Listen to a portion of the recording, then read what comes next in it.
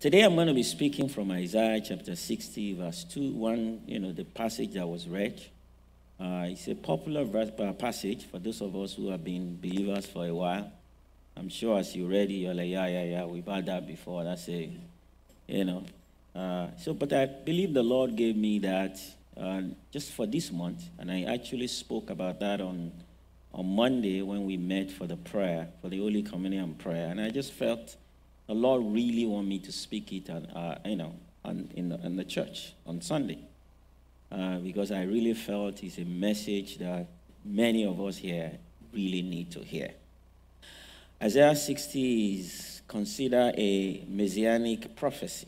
Isaiah is probably the most prominent messianic prophet in the Bible. That is the one quoted the most in the New Testament. Usually when you talk about Jesus, if you read Matthew, I think one of the things you will see that, so that what was written shall be fulfilled. That's probably the most common phrase in the first 3-4 chapters. So that it might be fulfilled, that was written by the prophet. Most of those prophecies were really by Isaiah. He was a larger-than-life prophet, for in the Jewish history. It was the most prominent prophet. Spoke about the life of Jesus, his birth, unto us a child is born, all those prophecies about, his birth, his death, his resurrection, about the church. All those came from Isaiah. So Isaiah is very, very a prominent prophet. So in Isaiah 60, even though a lot of his prophecies were also relevant to the time, you're going to see that, in fact, in theology, that is called sensus prelum, which is simply double meaning. Simply means a lot of those prophecies were being spoken they were relevant at a time, but they had a fuller meaning that only people who had reveled. In fact, many of them, maybe only later, people realized that, wow, this was actually speaking about the future. So this was him speaking to Zion, that was in ruins, that was battered, destroyed, and was telling them, that you're going to shine at some point, that God's glory is still coming. But in real sense of it, he's really talking to the church. He's talking to us. That is the fuller meaning of the prophecy. He's talking that the church must arise, or we must arise, for the glory of God, because the glory of God has come. But I'm going to talk about the word glory first. So I'm going to talk to another very, very, very popular passage, which is Romans 3:23, to talk about the concept of glory. From God's standpoint, because sometimes we use this word glory, God's glory. We almost don't really know what it means, and sometimes we even mystify them so much that they lose their meaning. We think really a cloud has to physically appear, and these things, so we lose the sense of what the Bible is trying to communicate. So in Romans 3:23, which I think we've all read it before, or at least we've had an evangelist talk about it. Read this before, right? It says, all have sinned and fall short of the glory of God. So he's saying all have sinned. So talking about the human race, all of us came on the scene and fall short of the glory. Most times when we talk about this, the focus is on the sin, right? That everybody is a sinner because the Bible says all have sinned. But what is really communicated here, is something happened to the human race as a result of sin. Sin causes us to fall short of the glory of God. If you read it in the New Living Translation, it says, everyone has sinned, and we all fall short of God's glorious standard. All right? The word translated glory there is a Hebrew word doxa, D-O-X-A, which simply really means splendor, brightness, majesty, all these good things that I'm sure most of you know. But there is a meaning of it that is very relevant here. It's talking about a most glorious condition, or the most exalted state. So that is, sin causes man to fall short of his most glorious condition. All right? I mean, I'm sure you've taken pictures before. When you take pictures, you see some of them, you just think they capture you better than the other one, right? All right? You just say, this, maybe you smile. Everything was perfect. The smile, the angle, this day, the way you tilt yourself, the way you smile, the reflection of light on your face, the way your shirt or whatever just, or maybe the cameraman is just so anointed that they capture you. Yeah, you say, oh, yeah. What have you been doing all this while? This reflects me in my best state, right? So there is the best state of man, right? The most exalted state, the most glorious state that God wants us to be, operate from. Sin caused us to fall short of that. And that's the danger of sin. Sometimes we casualize it. We just, sin is this, sin, we don't know. But sin is so dangerous that it affects our life, what we become in life. See, when we live in sin, this is talking about original sin, but that's also equal to when we continue in sin, right? That sin will limit you, right, from becoming the best that God wants you to be. Praise the name of Jesus. So when we talked about the glory, we're really talking about the best, the glory of God. Nobody can really see the glory of God. We're really talking about the glory of God as it's reflected through us. Hallelujah. So it's the glory of God that the Lord permits. All of us, there is a glorious standard. There's an ideal. There's God's plan for you. That if you really walk with him, you will attain that.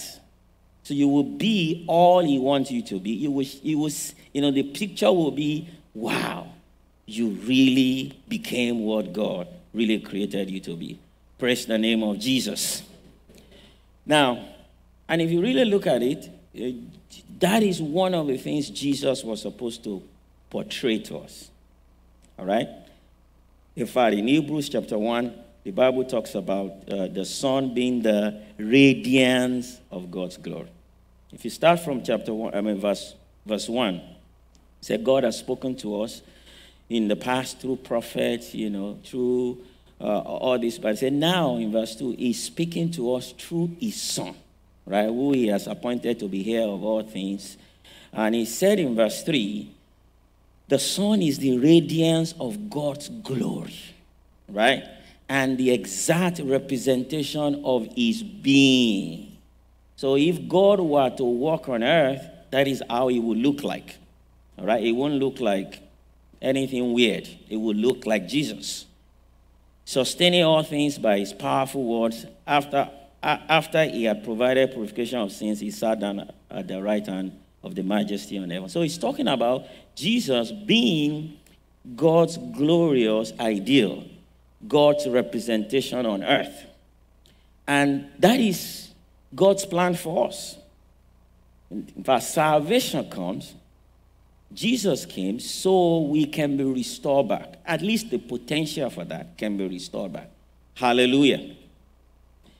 And that's why if you go from Romans 3 to go to Romans 8, in verse 29 and 30, it talks about those God foreknew. In fact, I would like all of us to read it together. If you can look at the screen, can we read it together? Let's read it together. For those God foreknew, he also predestined to be conformed to the image of his Son, that he might be the firstborn among many brothers and sisters. And those he predestined, he also called. Those he called, he also justified. Those he justified, he also. This can be like 3 days message talking about this verse. It's so deep. He has vast implication. We can talk about this. But he talked about 5 things there. He talked about foreknowledge of God. That can get some people going, some theologians going for days. Oftentimes arguing, actually. But we're not going to talk about that. He's saying, then he talks about predestination. He said, the people God foreknew, he predestined. And those he predestined, he called. Those who called, he justified. Talking about justification. And he ends in glorification, right? That ultimately God's goal is for us to attain to that glorious ideal. Did you get that now? So the journey of our salvation is God knew us, God predestined us, God called us, God justified us, and at some point that ends in us becoming the exact representation of his glory, what he wants us to be. So we actually look like what he wants us to be. Hallelujah. Praise the name of Jesus. So that is very important to understand the concept of glory. When we're talking about, falling short of God's glory, is falling short of God's glorious ideal for me, the way I'm supposed to live. Many of us, it says sin will cause us to fall short of it. Now, so what Jesus did was to remove that, all right? Remove sin and the consequence of it, all right? By offering of his body for you, by offering himself on the cross of Calvary, by dying for our sin.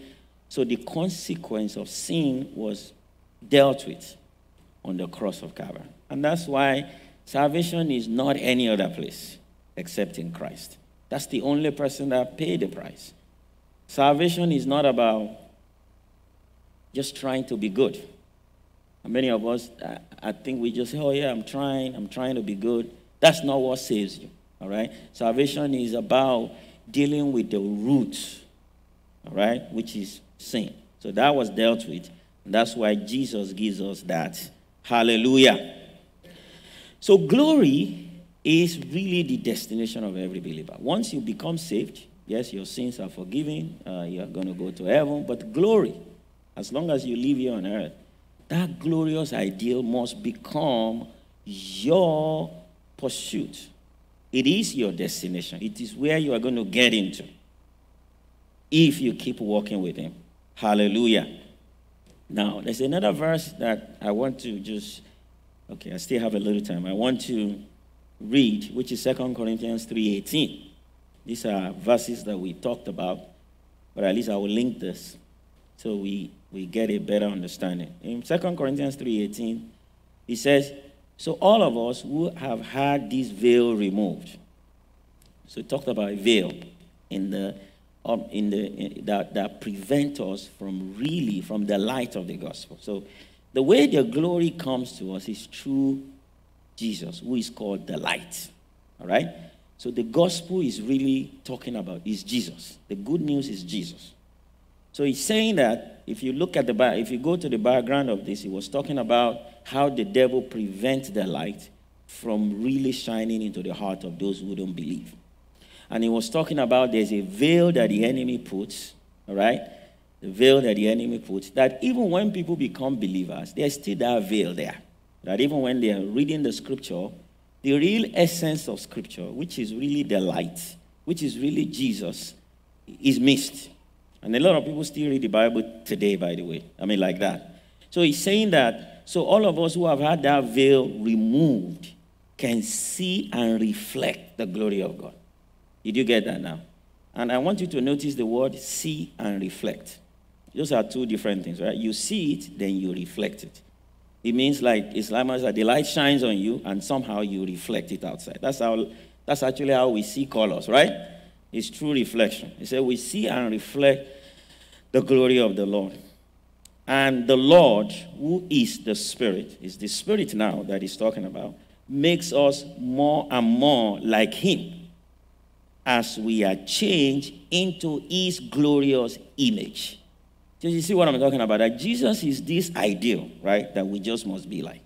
It becomes like just the ideal that we just, so that's the person. And as long as we focus on him, and he said the way we become like him is for his light to shine on us. So the light shines on us, and we reflect him. So people see Jesus through me. Because I don't necessarily need to focus, or sometimes we are so focused on being right. And I think that's sometimes our main problem. We are focused on being right, showing Jesus to the world. No. We're supposed to focus on having the light shine on us. Because really, you don't have a light. You reflect a light. All right? When he says you are the light of the world, he's not necessarily saying you are that. All right? Jesus is the real light. The reason why you become light is because you allow him to shine through you. Hallelujah. It's almost like the science of the moon, right? The moon has no light of itself. The moon reflects the light of the sun. Hallelujah. That's exactly us. So he's saying that the veil is removed by the Holy Spirit, and we see, all right, the glory of the Lord. And the Lord now, which is the Holy Spirit, as we cooperate with the Holy Spirit, right, in studying the Word, in getting revelation from the Word, right, what happened to us is he makes us more. I want you to notice that he said, the Spirit makes us. Oftentimes we try to make ourselves. We try so hard to make ourselves. No, he makes us more and more like him as we are changed. How many of us want to say change? He said we are changed into his glorious image. Praise the name of Jesus. So the concept of glory and light is powerful. It is really fundamental to our existence as believers. So when Isaiah say, we go back to Isaiah 60 now. Isaiah now brings another perspective to it, which I really want to talk about today. To say, even after we have become believers, it's not that many of us necessarily attain to that glory. And he indicates here that one of the reasons is we don't arise. So he says, arise and shine. All right? He said, the light is come, right? And the glory of the Lord is risen upon you. But to really shine, to really reflect, that's what he's trying to say now, right? To shine is to reflect. You must arise. Hallelujah. You must arise. So he's saying, arise and shine. So many of us, even though all these things I'm talking about has happened, we're not going to cause Jesus to die for us, right? He already did. We're not going to cause Jesus to remove the consequence of sin. He already did. Many of us, we only walk around with the potential to shine. And you see, potential that never becomes reality is just potential. So what's the point of potential? What's the point of somebody having potential and never really realize it? And that's the sad story of many believers. Potential is there. The potential to really do great things, to be great, to be what God has called. No matter where that. It doesn't have to be in church. It could be in career. It could be in ministry. It could be in starting organization. It could be in writing books. It could be in anything that God has called you to be. What God wants all of us to be as believers is to reflect his glory and to be the best we were made to be. Hallelujah. So he said to be able to be that, there need to be a rising. Now, let's go back to the word arise. The word arise is also a Hebrew word. You all know that the Bible was written in Hebrew, right? At least the Old Testament was written in Hebrew. It's the word kum. It's spelled Q-U-W-M. But it simply means to arise and come on the scene. I want to give you that perspective now. It said to arise and come on the scene. All right? It also means to confirm, to ratify, to establish, to impose. When I was reading this, the only thing that comes to my mind was when the Bible talks about God's promises are yea and amen. And there's a version that says, God says yes to his promise, right? All we need to do is say amen. All right? We really have to confirm God's promise. So God, when he made his promises, he says yes at the end of every one of them, right? And we need to respond and say amen. By our life, by everything we have. And that's faith. Faith is actually agreeing with God. So he's saying to confirm, to ratify, to establish, to impose. He also says to be clearer, to confirm and continue. And you can get all this anyway. I'm not that brilliant. You can go to, this is not like, wow, where is that coming from? You really do a little digging. Strong Concordance will really get you this. And it's available online, by the way, for free. Amen. Some of us bought it before it became free. But that's a different story. Amen. Hallelujah. But it also means to stand, endure. Endure. All right? So many of us, we are really crippled, and that is why we don't experience God's glory. We don't reflect God's glory because we really don't come into sin. We don't come on the scene. So it's almost like there's a stage set for you. All right? And light is really, if you have gone to any of those Broadway shows, any of those great shows, most of these are really accomplished by light, right? The person wears some costume, but the light is really what makes it happen, right? So the light is beaming, but the person that is supposed to be reflected refuses to come on the stage. All right? Just would not show up. And many of us, the reason why we don't become what God wants us to be, simply we don't show up. We don't show up. We are missing in action. We don't come on the scene. We don't confirm that I'm there. We don't necessarily stay with it. I mean, we wobble.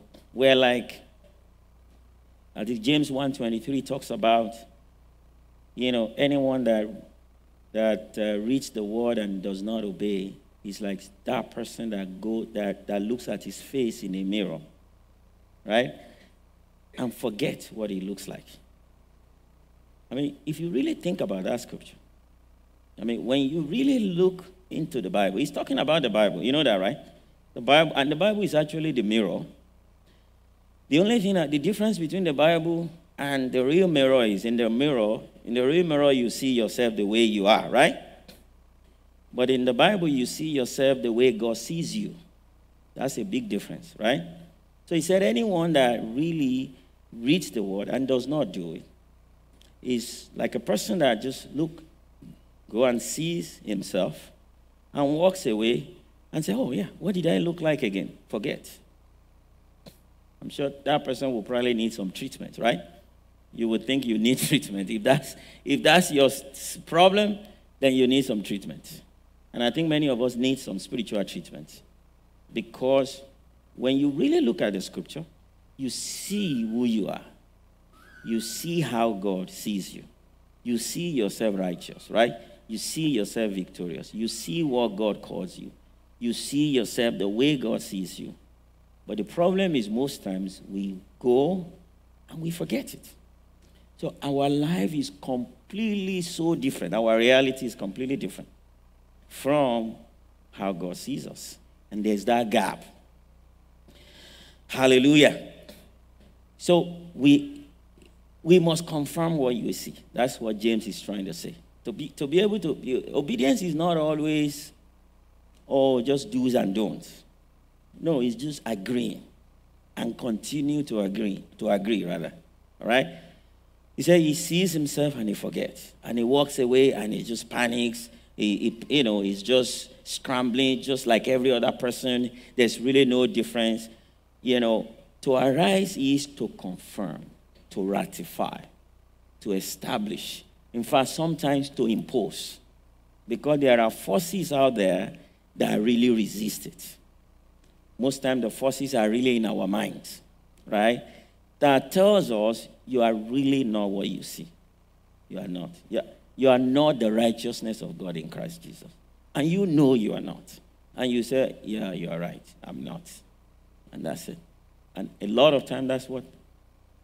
There are forces that say you are not that prophecy that they gave to you. That you're going to go around the world and do what? You're going to write a book and everybody's going to read it. Wow. You must think you are made of some different, and you're like, you know what, that's true. What was I even thinking? And you just go. So a lot of times we talk ourselves out of it. All right? And I believe one of what the devil is busy doing the most is to confirm his own agenda. You know how you see things and it's confirmed, and even though they are lies. You know, you see somebody tells you about someone that they are this, and all of a sudden the next time you see them, they are doing something, you're like, oh, yes. That's how the devil, he sets us up to really begin to believe something totally different about ourselves. Sometimes he tells us, look, you are an exception, to what God is saying. So it's important to understand that when the Bible is saying arise, it's a very loaded word. Hallelujah.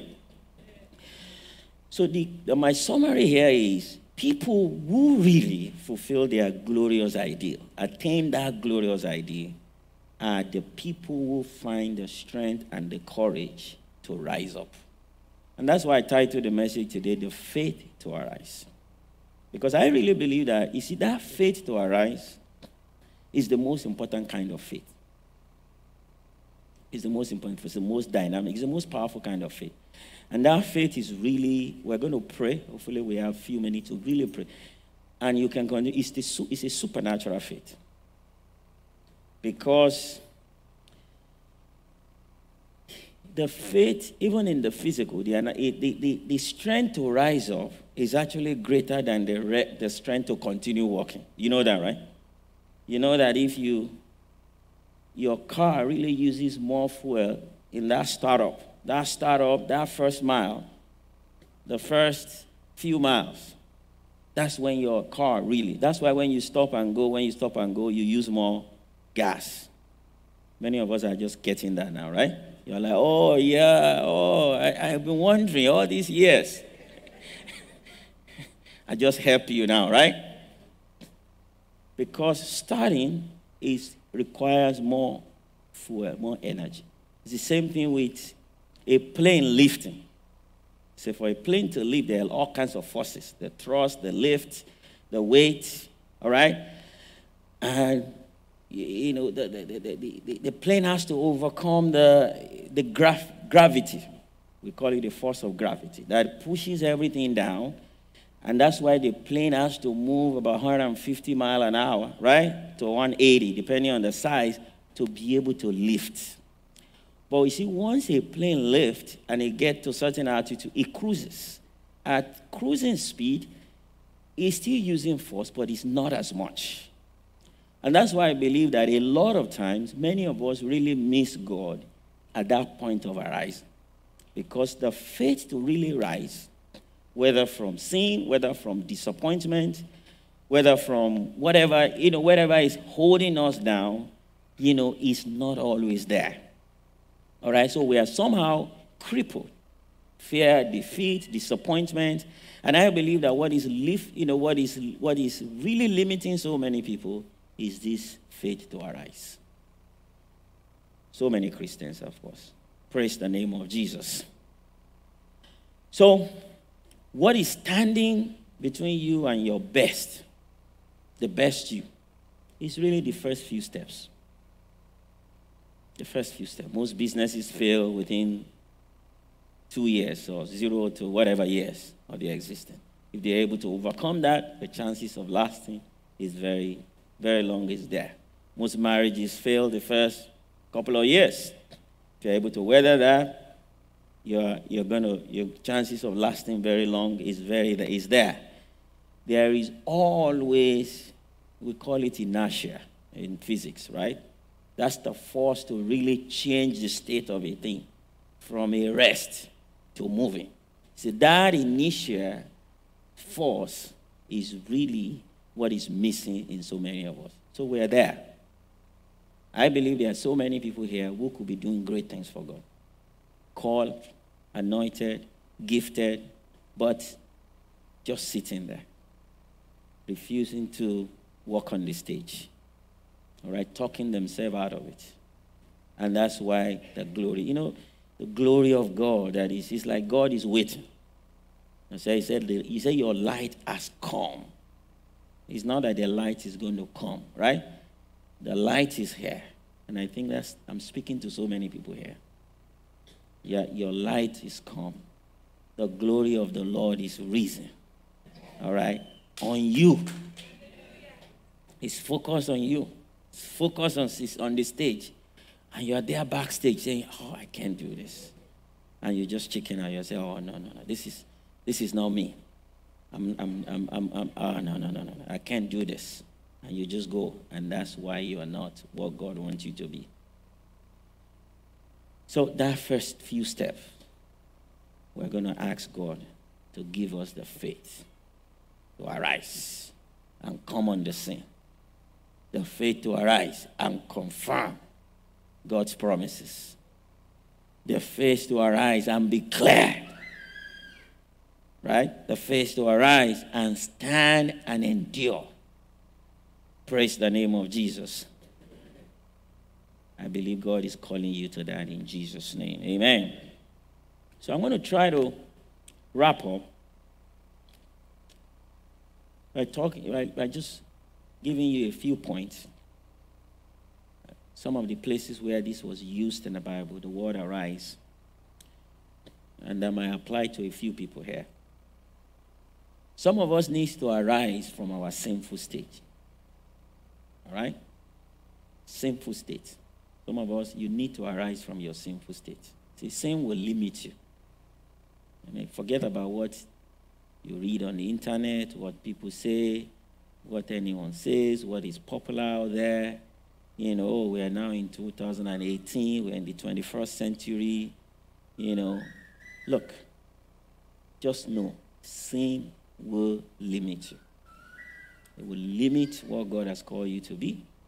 It will limit you from becoming the best you. Now, if you're satisfied with the less of you, fine. All right? You can just say, you know what? That's fine. End of conversation. But if you're not, if you want the best of you, and I'm sure that is every one of us. That's why you work hard. That's why you are, you know, some of us are immigrants. That's why you travel thousands of miles to start all over. That's why you are doing your best, working, going to school, you know, doing the best you can do. So I know you are motivated to be the best of you. But sin will limit you. All right? That's why you must arise. Now, this statement was uttered by the prodigal son, the popular prodigal son in Luke. He said, I will arise and go to my father. All right? I will arise. Luke 15:18. He said, I will arise and go to my father. Many of us some of us here, you need to arise and go back to God. Maybe you are even a believer before, then you are now on your own. You're backsliding. You are now in sin. You are now going to a club. You are now trying to enjoy life a little bit. You know, and you felt, you know, I'm gone. Some of you, maybe you have even gone. You have gone so far, you are like, I think I've burnt the bridges. No, you have not. The Lord is calling you to arise. Hallelujah. You might think that is difficult, but God is giving you that faith to arise. All right? The faith to arise just like the prodigal. See, the prodigal son, one thing about him, that was not his first option. He had, the first option was to try to cope, right? You know, after he saw that, you know what, I think this is over. He started to hang out with some guys. He started to try to figure out what to do. He started to really, you know, just find other ways of coping. You know, he tried. And I think at some point he just said, you know what, I'm going to arise. I'm going to really, you know, there is something for me in my father's house. It is probably still there. Even if I don't get that, maybe I will get something. And he said, I will arise. Some people here need to arise. Arise out of your sin. Abandon the life of sin. Abandon some sinful friends, some influences. Abandon those things because it is going to limit you. But when you arise and go back to God, you are going to shine. In Jesus' name. Some of us need to arise from our failure or fallen state. All right? Micah chapter 7 verse 8 says, do not rejoice over me, my enemy, for when I fall, I will arise. That's the word arise. I will go back to the stage. Maybe I've gone there before, I missed the script. I will go back there. One thing about failure in life is it tried to make us a failure. Failure is not you. Failure is that thing you did. Yeah, you fail in something does not make you a failure.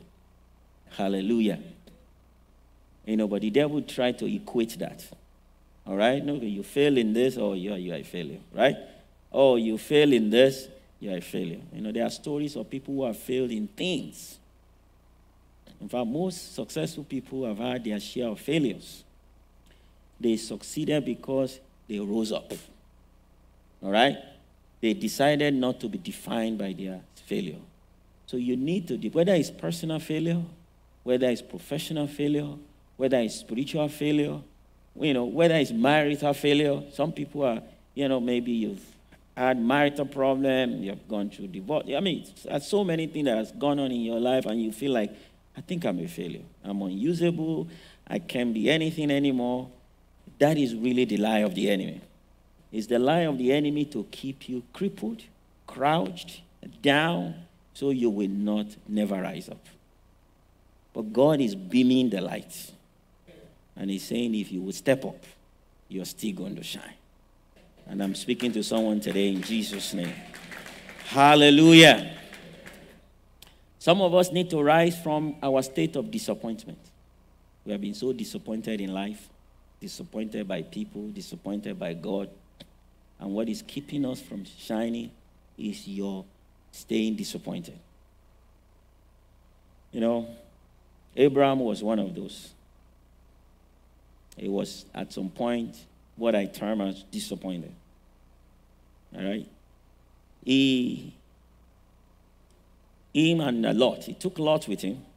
And they were, at a point, things became so great. But they were having problems. They were having crisis. They were having conflict. And he said, he tried to play a big man, a mature man. He said, Lord, just pick whatever you want to pick. They needed to divide themselves. And the Bible said, Lord took the best part, and he just left. So I think he must have been disappointed, because at some point, the Lord actually told him, lift up your eyes now and look from the place where you are, northward, southward, and eastward, and westward. For all the land which you see, I will give to you, and your descendant forever. And I will make your descendant as the dust of the earth, so that if a man could number the dust of the earth, then your descendant also could be numbered. And verse 17 says, arise. Sometimes we need to arise. In fact, all the time, we need to arise from disappointment. Disappointment will keep you crippled. Obviously, disappointment will lead to anger, bitterness, right? We're angry. Some of us are angry at God, angry at people, angry at your parents, angry at your friends, angry at your church, angry at everybody around you who have betrayed you, who have not done what they are supposed to do, and you miss God. Because that anger keeps you crippled, keeps you crouched, and you're not able to be your best you. Hallelujah. The Lord is saying you need to arise from your disappointment. You need to arise. Stop being disappointed. Some of us have been maybe disappointed in relationships, and you're like, I'm doing this no more. You know what? You have just succumbed. You have just crouched. The Lord is saying you need to arise today. This is your moment to arise, because you are still going to shine. In Jesus' name. Praise the name of Jesus. Some of us have challenges ahead of us that are just overwhelming. Sometimes when you have a lot to do in a day, that's when it's so hard to rise up in the morning, right? You just feel like, this is just... And sometimes what keeps us from achieving anything is the size of what we need to achieve, all right? When we see the sheer size of it, of the assignment, of the task, all right? If somebody just take you into a room, they say, we need to sort up this paper, and the pile is from here to here. You're going to say, you know what, I don't even know where to begin. Maybe I should quit today, right? That's generally how it is. But if you can somehow divide it into tasks, all right? Just do a little task. You'll see that very soon you'll be able to overcome them. But the sheer size of it can cripple a lot of us. So some of us here need to arise from that. All right? And Joshua found himself in that situation. In Joshua, actually the last chapter of Deuteronomy to Joshua 1, found himself in a place where Moses had died. Now, he was supposed to take over from Moses, but people refused to move on from Moses. You know that, right? I mean, how can you really move from Moses? It means you really don't know Moses. If you really know Moses, you don't move on from Moses, right? People like Moses are hard to find. Parted the Red Sea, prayed, and, manna came from heaven. I mean, all kinds of things about Moses. At some point, people believed that Moses was not human, right? Moses was God. Now, Moses died. And people say, look, we're not moving on from here. Now, you're supposed to take the stage and take the mic. And people are like, who are you? And people will say, no. And God had to tell him, look, Moses is dead. If you go to Joshua chapter 1, verse 2, the Lord said to him, Moses, my servant, is dead. You see, the Lord did not need to tell him Moses is dead. There's a reason why the Lord is telling him that Moses is not coming back.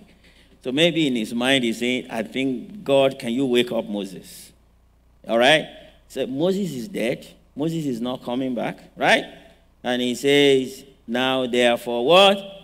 Arise.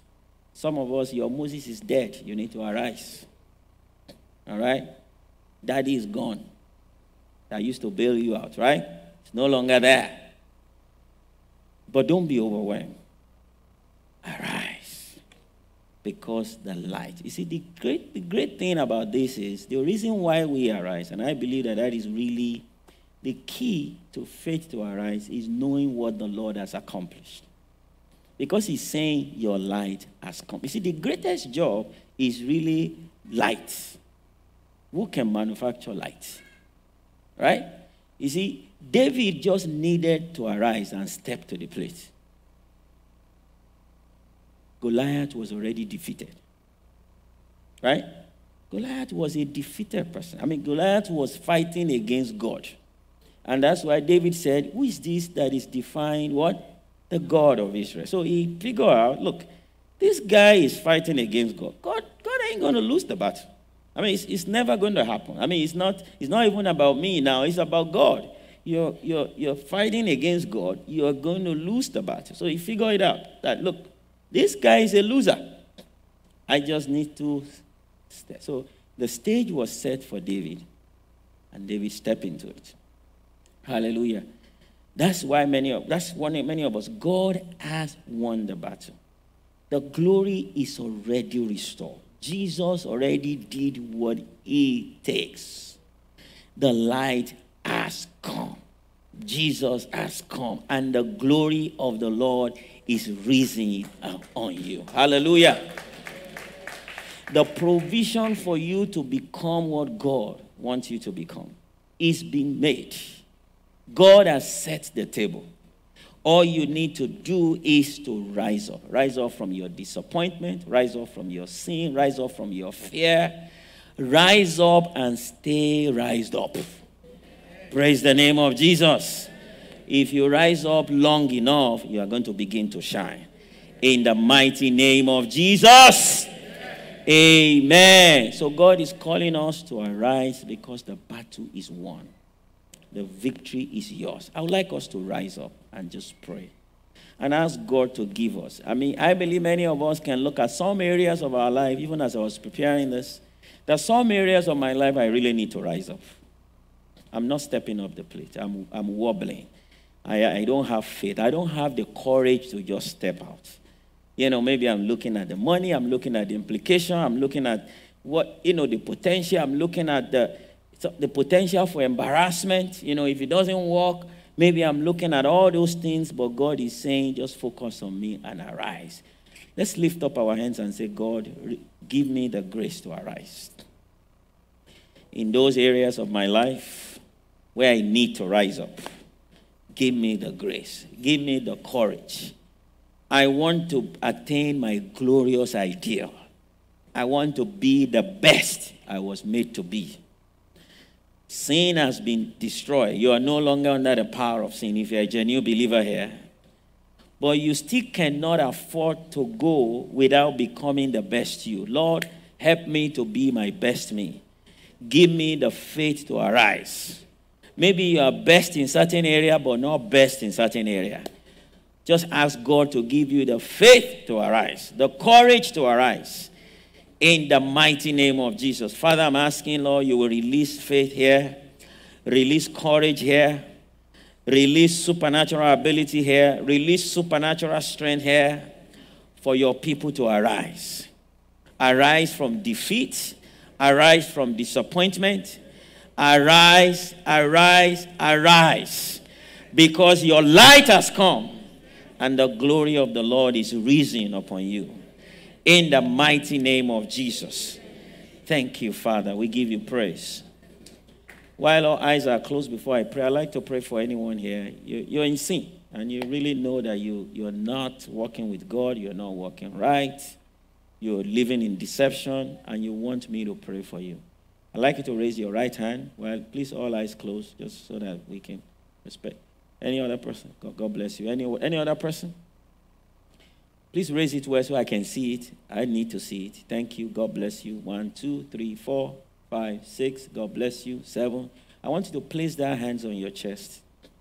And I want you to say after me. Jesus, I thank you because you died for me.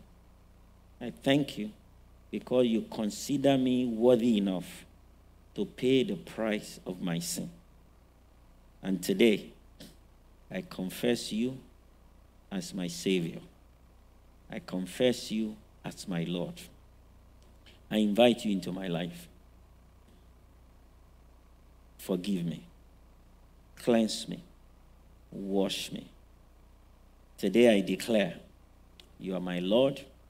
You are my Savior. Fill me with your Holy Spirit. Fill me with your power. Help me to walk with you. Thank you because you have answered my prayer. In Jesus' name we pray. Amen. If you pray that prayer, I want you to take another step and make sure the tear up portion, you have the bulletin. The bulletin has a tear up. Make sure you fill it out and just drop it in the offering basket. I would like to pray with you. I would like to contact you if need be, and just so that your journey of your faith can be smoother. I want us to lift up our hands. Father, in Jesus' name, we thank you for your word today. Thank you for speaking to us from above. Thank you for speaking to us by your Spirit. Lord, I pray your word will not return to you void. Holy Spirit, you are our personal reminder. When we tend to forget how we look like, you are there to remind us how you see us. When we forget to arise, you are there to encourage us to arise. I commit and I commend everyone to your hand today. That, Lord, you will release on them the power, the grace. And, Lord, you will give us the grace to really cultivate that relationship with you. So that those times we need you, you will be there. In the mighty name of Jesus. Lord, we thank you for the glorious future that awaits everyone here. Thank you because you have answered our prayer. In Jesus' name we have prayed. Amen. Amen.